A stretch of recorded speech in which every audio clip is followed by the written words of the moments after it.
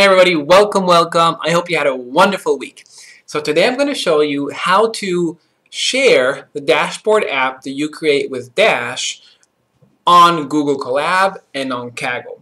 A lot of you have asked me, Adam, how do I share the dashboard app with the rest of the world without having to deploy the app to Heroku, AWS, Python Anywhere? Just create the code and share with a link with whoever you want to share. So there are several ways to do that. One way is through Google Colab, and the other way is through Kaggle. So today that's what we're going to do. We're actually going to, I created this app, and we're going to share this Cytoscape Dash app. You see how the things change, things move.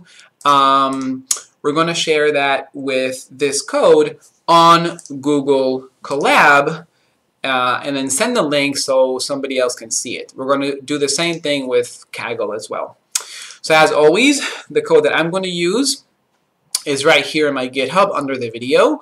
Feel free to download the code if you want. You can click on it and then click on raw and then click on right click, save as, and make sure you save the file as an IPython file in the directory where you want to save it, where you want to run your code. Okay, let's go back. And like always, you'll see under the video also a video layout. So if you want to jump to a certain section of the video, use that video layout under the YouTube video to go wherever you want. All right, so let's start with Google Colab. So what I did from the very beginning, I just did like this. I went back and I said, let's Google Colab, search for that. Let's click on this. Make sure you're logged in into your Google account right here. And then we click upload like this, or if you're inside here, just go file, upload notebook. And here we choose a file, and we're going to choose this that I have on my computer and on GitHub. We're going to do this, Google Colab. It's an IPython file. And you see now it has the name. Now before you run it on Google Colab, my recommendation is to run it on your computer, make sure it works correctly. So the first two Jupyter cells is for Google Colab, because you're going to share this with someone else on their Google Colab. They're going to, your friend or your boss is going to run this on their Google Colab. So they need to install Jupyter Dash and Dash Cytoscape on their own virtual environment in Google Colab. But you, on your computer, if you already have Jupyter Dash installed and you already have Dash Cytoscape installed, you can skip this and just run this cell. So I ran this cell and I see that the app is working, right? Always make sure your app works before you actually share it load it to Google Colab. And now we're in Google Colab, so now let's pip install Dash. Okay, so that took about 1 minute, and now we're going to pip install Cytoscape. It takes about 5 seconds, I think. And when this is done installing Cytoscape, we're going to run this app. Look how we're doing. We're doing it with Jupyter Dash, and this is different. We're doing Jupyter Dash. We're not doing app.dash. And I'm downloading code, not code, but see an Excel sheet from my GitHub. It's a raw GitHub. So this Excel sheet actually exists in my Cytoscape library inside my GitHub repository. It's right here. You see org.data.csv. I click on that. I did raw, and this is the link. So this is what I have inside my Google Colab right here. Now I ran the cell, and now I'm going to see that it works, and I see that I have the app completely functioning and working well, right? Okay, so now that I have the app working, what I want to do is share it. So I'm going to click on share. I'm going to click on get link. I'm going to change this to anybody can access it. Only viewer. I don't want them to comment or to edit, only to view. Then I'm going to copy the link, and then I'll send it to my boss. Let's say, no, my boss is a tutorial email. Great link here, and then just send. Then my boss or my friend goes into their Gmail account. They're going into their own Gmail account on this browser, on their own computer. And then they're going to click on the link that I just sent them. And they're going to click on this. And again, they're obviously logged in into their Gmail account. And now they have this. So for them to run it, they're going to have to, let's see if we can just click on this. Play. Run anyway. This is a just notification that it's coming from a complete stranger. So you see, if we try to run it this way, it'll say no model name Dash, Jupyter Dash. So we have to install Jupyter Dash first on the Google Colab, which is on my boss's Google Colab. And now we'll install this. This takes about, again, like about, I don't know, 30 seconds, 45 seconds to a minute. And then this takes 2 seconds, and then now we're going to run this. The data, again, it comes from GitHub, so it's just reading it from there. And now you see that my boss is running my app, or my friend is running my app on their own Google Colab. Okay? But this is something that you can do with Jupyter Dash. I don't think you can do this with Jupyter with regular Python file like a PyCharm. I think it's just with Dash, but if you watching this video find a different way of doing it, a faster way of sharing on Google Colab, please let me know and let everybody else know on the comments below the video so we can learn from each other. Okay, so now let's see how we do this on Kaggle. Just a quick note, if you're liking this and appreciating this tutorial so far, make sure to hit the subscribe button on YouTube, and I would encourage you to also go on the Patreon link above or on YouTube membership and join my membership. It would mean a lot that you support my work, and also for you would get a warm fuzzy feeling that you're helping me with this education that I'm providing, and you would get Plotly tips and tricks and the consultation and support via email that I provide to my members. So thank you for considering that. Let's jump into into Kaggle. So for Kaggle, what I'm going to do is I'm going to go into my Atom Kaggle account, which is right here. Right, I'm logged in as Atom, as you can see here. Well, you can't see that, but that's me. And then we'll go into Code, and then we'll go into New Notebook. And this notebook, let's try again like we did before. We're actually going to upload into Kaggle this notebook. It's the same application, but here I'm installing, I'm doing from Ngrok, import Ngrok, and then I'm adding this line of code here. The main difference between the main app and the Google app is just the line of code here that doesn't exist. It's this line of code here is the main difference. We're actually connecting to we're creating a tunnel, or we're connecting to Ngrok. Ngrok is a cross-platform application that enables you to expose your local development server to the internet, right? So we're going to do that through Kaggle. I'll share this link below the video so you can also learn about it. You can read more about it. Okay, so what do we have? Let's see. Let's just make sure our app works. So we're going to don't run this, just run this. Okay. Control Enter. We assume that you already have Jupyter Dash installed. Only you need Dash, and only you need Cytoscape. These things, right? We run it, and we see. One second. Oh, we gotta stop this. We gotta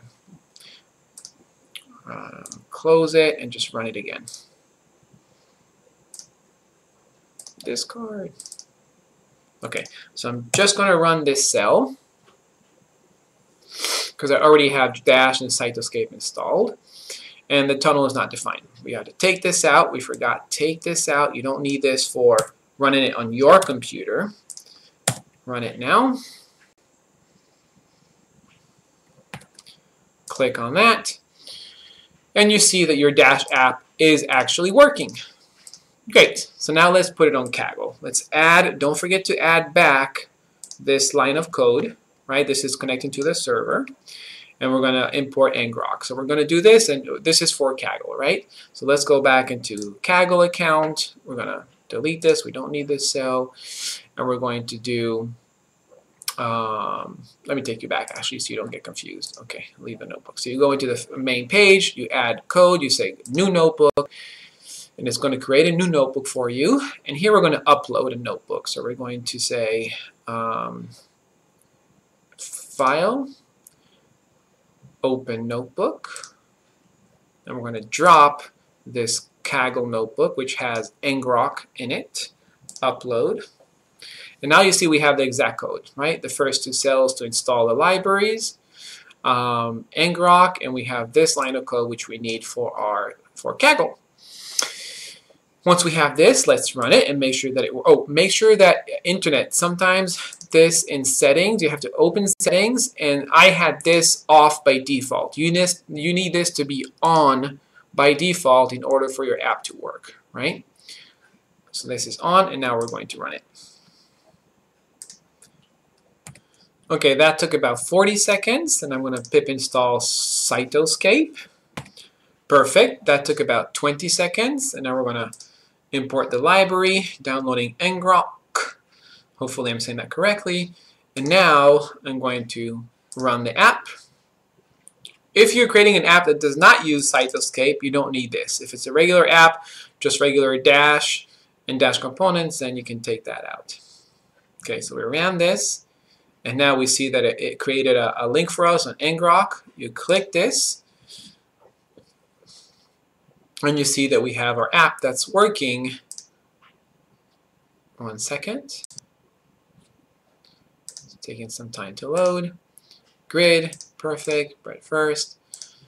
And you see that this is working like we want it to work. Perfect. So we know that our app is running on Kaggle. Now what you want to do is make sure you save it. So you save this version. Let's close this and save it.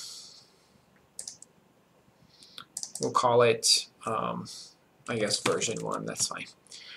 Version 1, save and run all commits. I'll just save it the way it currently looks, so I don't have to run everything over again. Okay, this took about 10 seconds. Now we're going to view. That disappeared. Okay. Okay, so now that it's done saving, I also saved it as another version just to make sure. I saved it as save and run all commit. You can do either way. Now I'm going to share. I'm going to share it with everybody. I'm going to share public. Make sure to copy this, but make sure to save. Save that. And now I'm going to share it on my inbox. I'm going to send it to tutorial to my boss. Great Kaggle link, dude. You would never talk to your boss that way.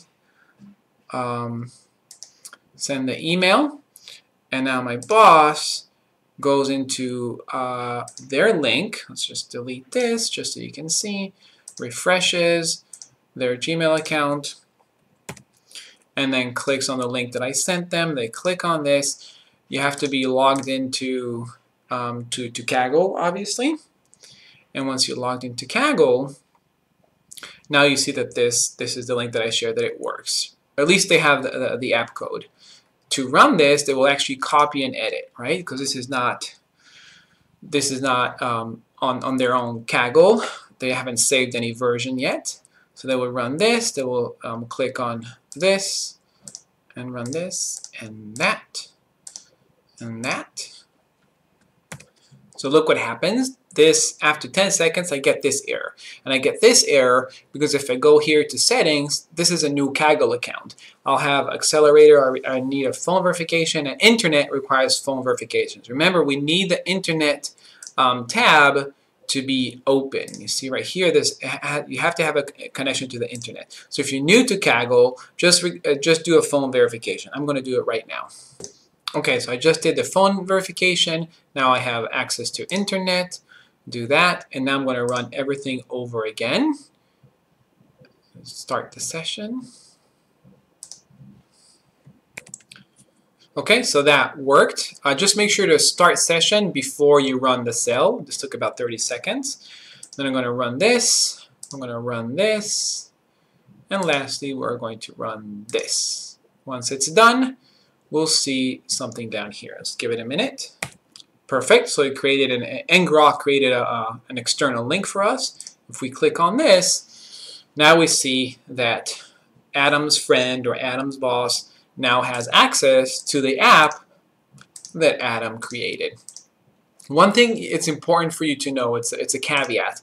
Ngrok limits their free account. This is a free account of Ngrok to 20 connections per minute. And every time you run a callback, you're doing a connection. So that's why after 20 connections, you will get this error. And this error just means that the limit has been reached. So if you click on this, you'll see too many connections. The tunnel session has violated the rate of 20 connections per minute because we had 30 connections. So that's the only drawback of using Ngrok on Kaggle. So if you only have, if you're using the app with less connections, it would work. But this is something that you have to let your users know. Or maybe you can find a way to create an account on Ngrok through Kaggle that's paid, and you would be able to allow the user to use more sessions. But I don't know how to do this. I couldn't figure that out. If you did figure it out, make sure to add it to the comments below the video so other people can learn as well. Thanks for watching. I hope you benefited from this tutorial. I hope you learned a lot. If you did, click the subscribe button. Click the support link up above if you'd like to support my work or get a head start learning Dash and get some consultations and support. Always remember, we're better together, so help each other out and keep practicing. Never give up. See you later.